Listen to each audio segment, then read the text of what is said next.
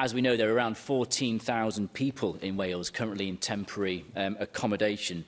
And in evidence taken through the Local Government and Housing Committee recently, councils and council leaders, whilst recognising funding is part of that challenge, as you've pointed out already, it's the lack of housing supply which they're finding particularly challenging at the moment. And you mentioned the ambition to deliver those 20,000 low-carbon social homes, but there is barriers at the moment which developers are facing to deliver on those homes. And one of those is around the phosphate regulations. I have an example in my region, North Wales, where in the field on the English side of the border, there's new social houses being built, and on the field on the Welsh side of the border, those houses aren't able to be built because of the phosphate regulations that are there. So people in Wales are not having the houses built that are required for them.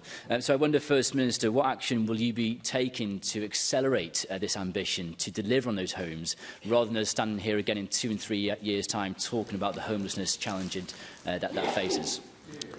Well, the phosphates issue is a genuine one.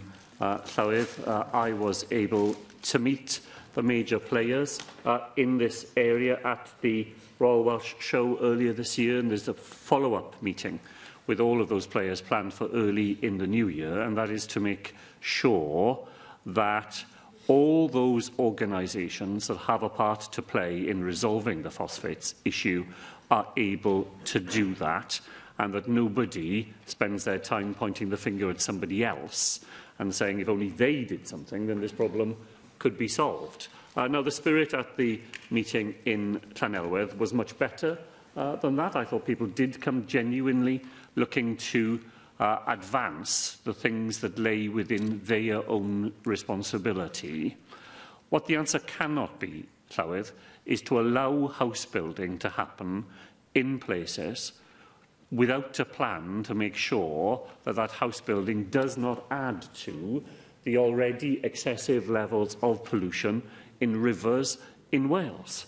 The pollution crisis that we face in some parts of Wales is absolutely real, and we can't make that worse in order to make something else better.